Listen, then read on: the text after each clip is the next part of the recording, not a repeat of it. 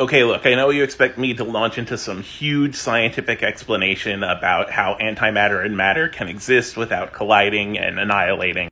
But really, it's just, the comics writers didn't know what antimatter was, and so, they're like, Bizarro is made out of antimatter, and blah, blah, blah. Except I have my own headcanon for this, which actually makes things make sense. So Bizarro's whole thing is that everything is opposite, right?